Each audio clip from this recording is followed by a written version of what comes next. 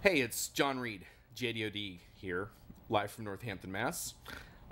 Dennis Howlett and I are about to embark on a series of video shoots that focus on SAP developers, startup opportunities, and that probably sounds a little bit weird given that SAP's been around for 4 decades now.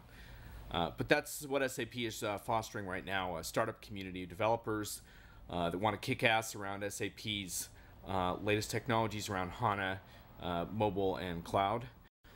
So to kick this project off, we're out talking to developers and finding that SAP is surprisingly easy to deal with to get off the ground.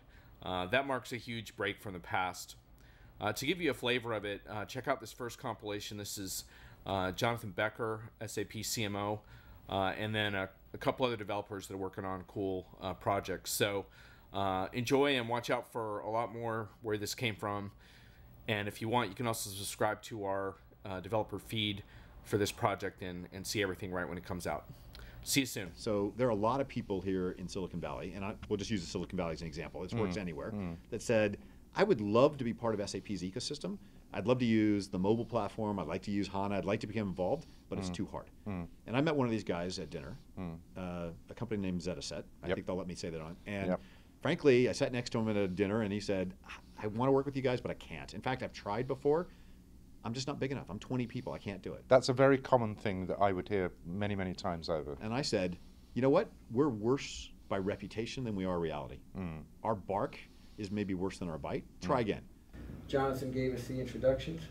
We got invited to the HANA Startup Forum in February. And there's always a little bit of positive nervousness when you're a small company and you go into the big place. And lo and behold, we got best big data startup and most likely to succeed. So that made us feel pretty good.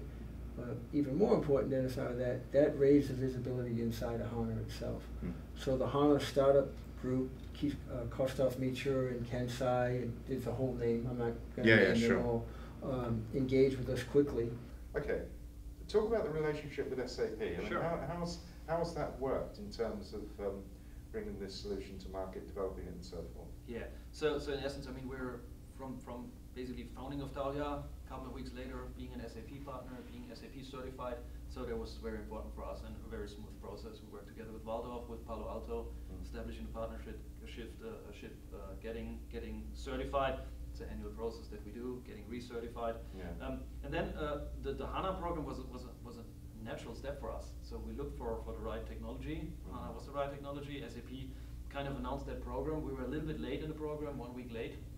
Nevertheless, 1 week late. Yeah, well, 1 week late. Yeah, we were the 8th of the first batch of startups. Okay.